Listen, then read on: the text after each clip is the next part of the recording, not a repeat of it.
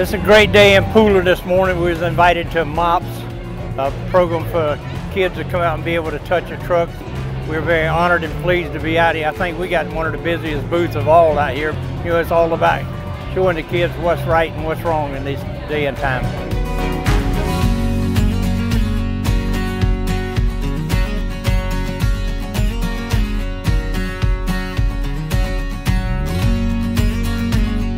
So I am Haley Fortner. I am with Pooler MOPS. We're a nonprofit organization, and we run Touch a Truck out here for everybody. We give back with all of our profits into the community so that we can support local charities, and we're just a mom group that tries to help other moms get involved and get out and, you know, spend some time away from their kids for a minute.